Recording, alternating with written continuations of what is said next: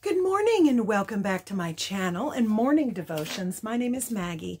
If this is your first time stopping by, I hope you decide to like and subscribe and click the notification bell, and then come back and check out some of the other content that I have on my channel.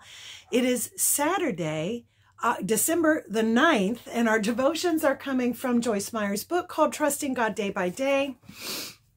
And our devotion today is entitled, Stand Up on the Inside.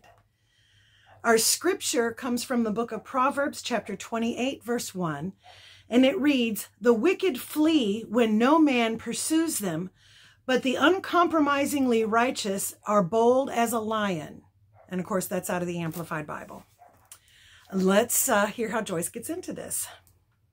I once heard the story of a little boy attending church with his mother, and he kept standing up at the wrong times. His mother repeatedly told him to sit down, and finally, she got pretty harsh with him about it, telling him emphatically, "Sit down now, or you will be in trouble when we get home."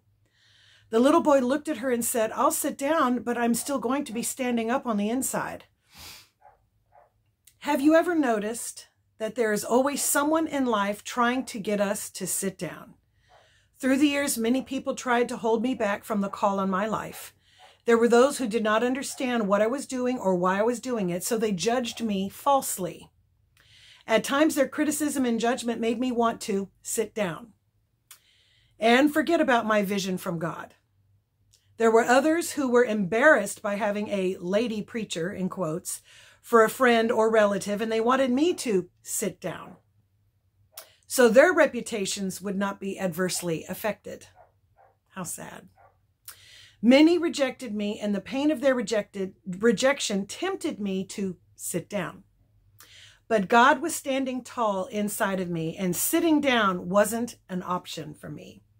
He caused me to stand up on the inside and be determined to go forward no matter what others thought, said, or did. It was not always easy, but I learned from my experience that being frustrated and unfulfilled due to being out of the will of God is much more difficult than pressing through all the opposition of other people. And that's one thing we need to understand fully. What she had mounting up against her was huge, monumental. You're talking about religious traditions and misinterpretations of God's word, about women speaking in the pulpit, and, you know, we still hear stuff like that today. It's important that we understand that holding and embracing and being true to what God is leading you to do is far more important than other people's opinions. And as big as it seems to stand up against a force like that, it is much harder to go against God's will than it is to follow his will and let him pave the way. He's fighting for you. And if he's for you, who could possibly be against you? Keep that in mind when you're doing anything, okay?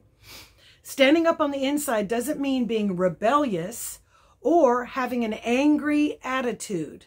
Please note that as well. You're not being rebellious or with an angry attitude toward those who don't understand us.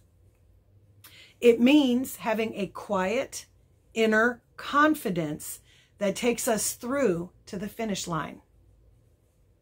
We're not in our flesh when we stand up against these things. We are firmly resolved within our spirit to do what God's led us to do. Not in my flesh to take a stand. You see what I'm saying?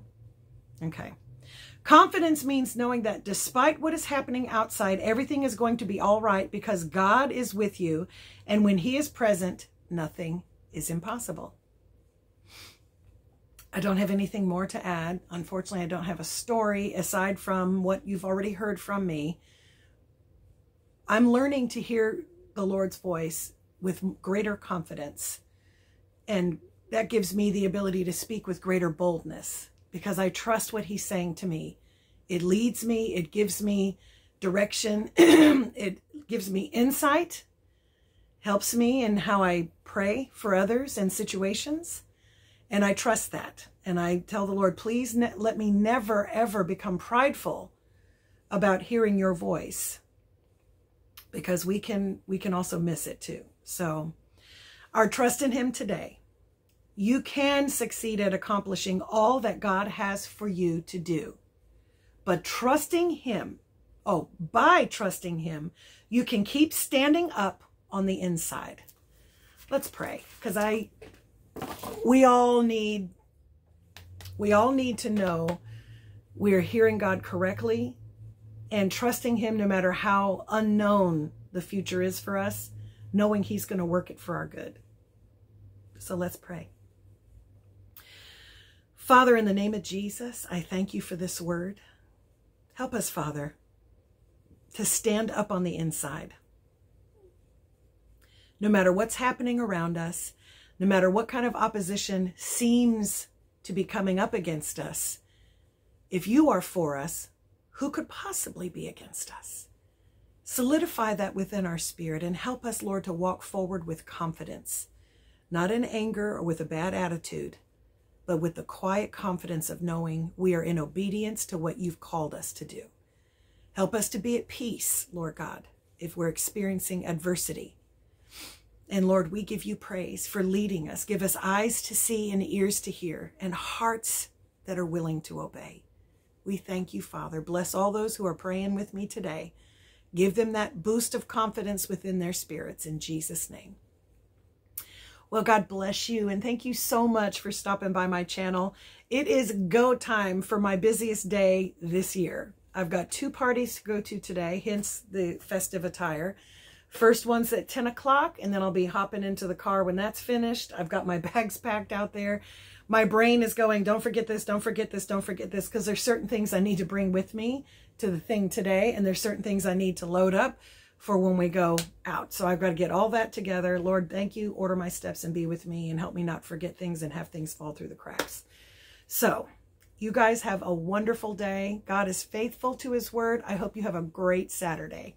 Bye until next time.